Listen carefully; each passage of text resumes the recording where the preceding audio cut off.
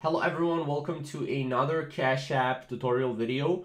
Now in this video, I will show you how to remove someone from family account on Cash App.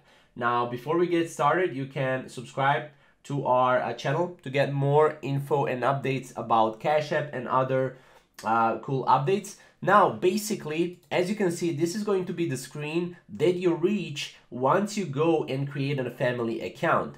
Now, once you go and invite someone, you can actually go and remove someone by just tapping on them and then removing them, right?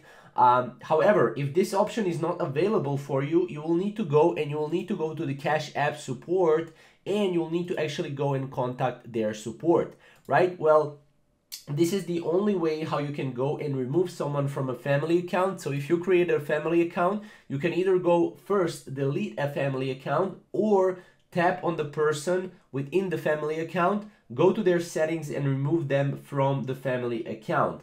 Now this is the only way how you can remove someone from family account. Again, if you don't have the feature, you'll need to go and you'll need to visit support and from the Cash App and then do it that way. So yeah, if you have any questions or maybe comments around this process, you can comment down below. And if you want to see more videos just like this, tutorial based videos and more in-depth videos, subscribe to our channel. So thank you guys for watching, and we'll see you in the next video.